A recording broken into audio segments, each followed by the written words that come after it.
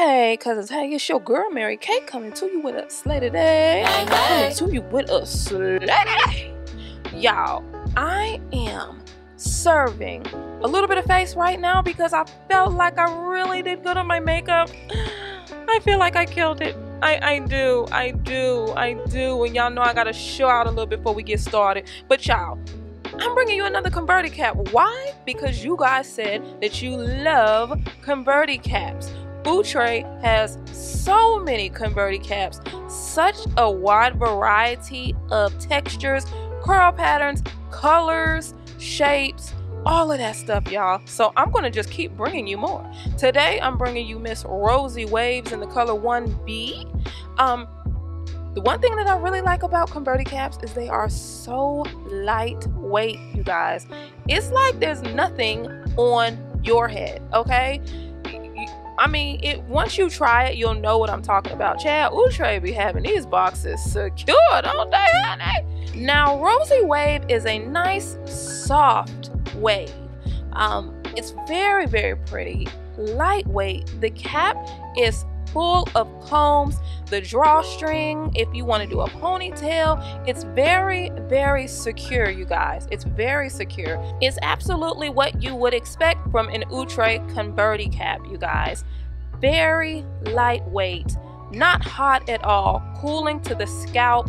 That's what you want, especially in this heat, y'all. So Rosey Wave is not heavy at all. Y'all, right here, I gotta, I'm capturing my thumbnail. Y'all are part of the process right now, okay? I had to capture that thumbnail moment because it was given. All right, so what I'm doing right here is I'm just gonna style this particular way because I don't like to do a lot of leave out. So it looked like I combed forward leave out, but then I pinned it back so that it's loose. So I can still kind of fluff it to where it covers up that front band of the Converti-Cap, and you guys will see exactly what I'm talking about in just a second. Like right here, I'm not pulling all that, the section that I just kind of separated, I'm not pulling it all the way out. I'm kind of just taking a little bit of it, so it kind of it's just like a slight covering of that band that's in front of the Converti-Cap, and I hope that makes sense, you guys.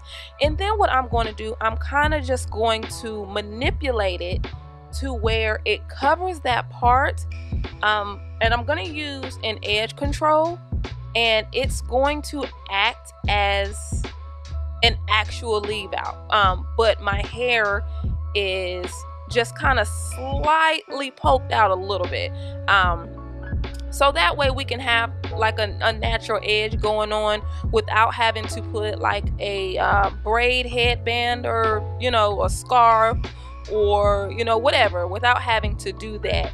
Now you can do that, and I'm going to show you that as well, but you don't have to. So y'all, this is one of my favorite edge controls that I'm using, and I'm just kind of making a little swoop-a-doop type of look in the front so that it gives a more natural to me. I'll say that because y'all know I stay with some swoop-a-doops. Now, all of this is very much optional, you guys. Some of you really just don't mind, taking out a lot of leave out and just blending it in with the Converti-Cap.